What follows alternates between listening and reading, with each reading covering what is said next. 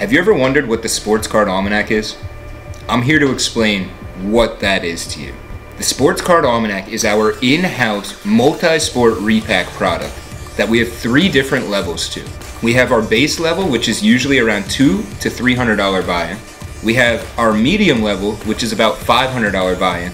And then we have our high-end level, which is starting at $1,000, but can go all the way up to around $2,500 buy-in. Now, just because we have those 3 levels doesn't mean that that's where it ends. We do 2 different types of almanacs here. We have Personals Almanac, where you literally pick a number 1 through 100. Whatever card is in that pack for that number, that's the card that you're walking away with. It's that simple. There's no draft. There's nothing else to it. You get the card in the pack. Then we have drafts. The drafts can be a lot of fun. They can also be a lot of anxiety. Getting that first pick is so much pressure. Are you gonna pick the right card? Are you picking the most valuable card? Are you picking the card you want for your collection? The decision's yours. That's why we do live hit drafts. It's 10 cards per case, 10 cases per run, and you get to choose whatever card fits into your collection best. Now, if you get the 10th spot, unfortunately, there's no drafting in that spot.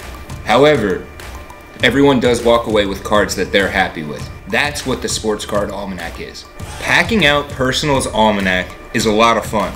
I get to go through and see all 100 cards one last time.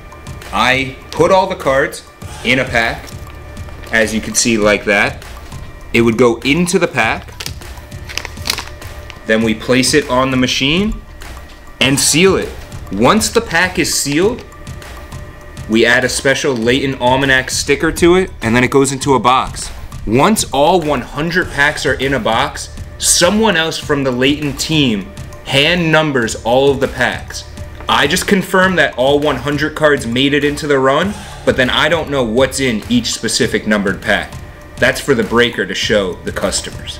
On Thursday, Stash and Trash are bringing you a $500 Personals Almanac where you can chase legends. We have players like LeBron James, Erling Haaland, Albert Pujols. You name it, you can find them in this run.